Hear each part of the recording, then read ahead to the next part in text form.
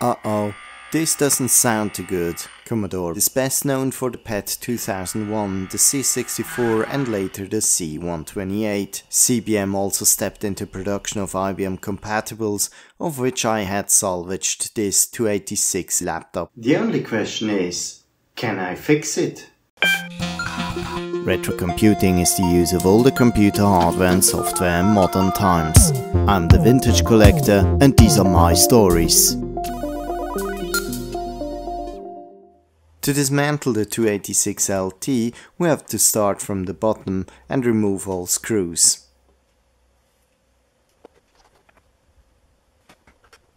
On the upper side, you simply slide out the battery.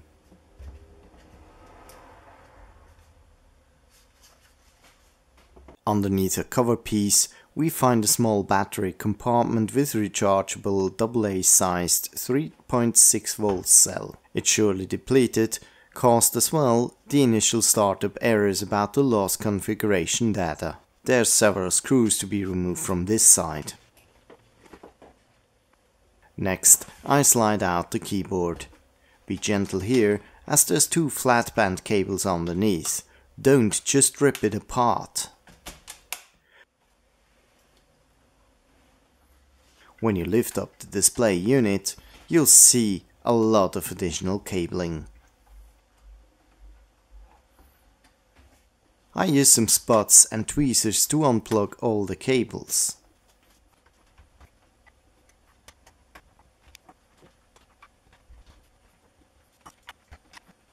Now with the base unit standalone, I thought that I could simply dismount the floppy drive. Unfortunately, it seems that it's retained with screws from the underside of the main board. To remove the main board, I had also to remove the retainers, which are accessible behind 4 small screw holes from the underside. But luckily, that's not that worse, as during my initial startup test I heard clickering noises from that hard drive anyway, so it's most likely broken as well. Now with the hard drive being removed, I can flip the main board upside down and remove the 3.5-inch floppy drive. The drive is also enclosed by a transparent plastics housing that I have to remove as well. Only now I can remove the top cover to look at the inside. Oh boy, here I check the elasticity of the rubber belt, which is totally worn down.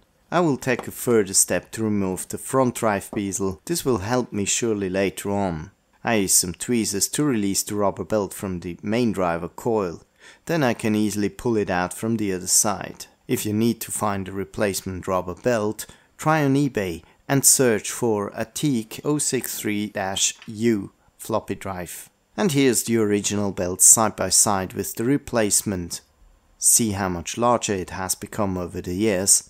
No wonder we heard these funny noises in the beginning, as the motor could not deliver any traction. To mount the new rubber belt, I simply slide it in from the front loading side. I can then easily put it in place using tweezers through the existing openings, so I don't have to furtherly dismantle the drive case.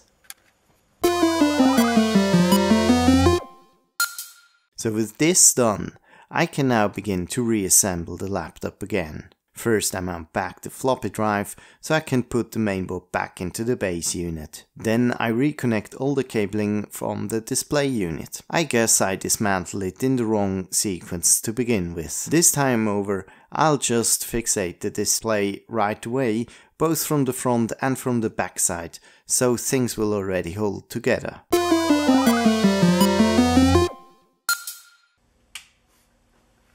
And whoa, it still powers on, which is a good sign. I quickly go into the system BIOS and set the correct values for the 3.5-inch floppy drive. Will it boot? Hell yeah, it does boot, wonderful.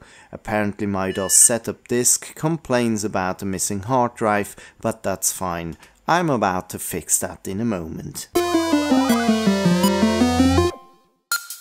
Now if you watch me closely, you see me mounting a Compact Flash to IDE adapter.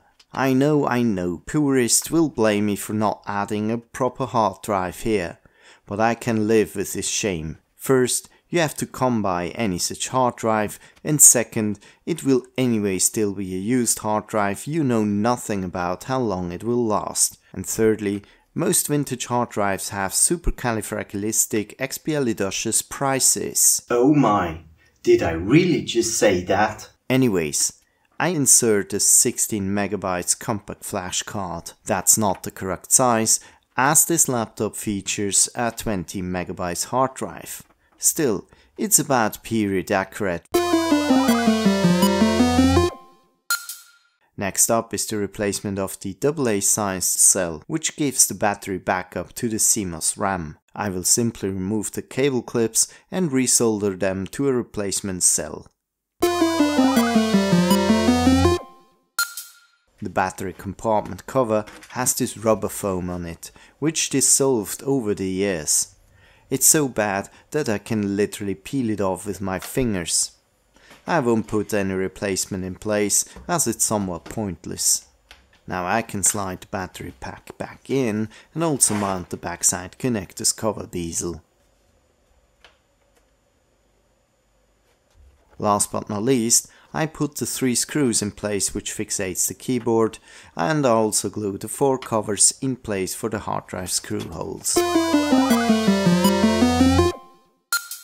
And now, finally, the power on test that should bring everything back to life. I had previously already configured the hard drive parameters in the BIOS. Remember, I used the 16 MB compact flash card, to which my settings of 306 cylinders, 4 heads and 25 sectors per track played out quite nicely. Now I will finally install a period accurate MS-DOS 4.0, which will greet me after the final reboot with the classic MS-DOS shell. And this concludes my repair of the Commodore C286-LT.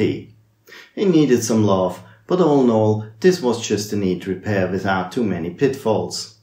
If you enjoyed this video, then give me a thumbs up. See you next time.